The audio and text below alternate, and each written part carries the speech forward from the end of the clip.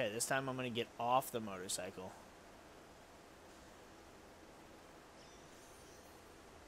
God, it's so good.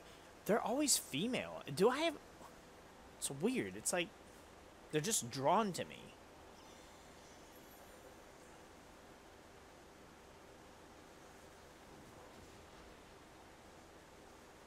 And it doesn't really, I don't really have a preference one way or the other with most Pokemon. It's like I prefer certain Pokemon to be a certain gender.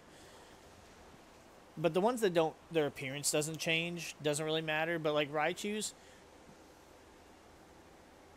when they introduce differences between the genders, so for Pikachu, you had the heart tail to indicate that it's a female versus a male that had the flat edge tail.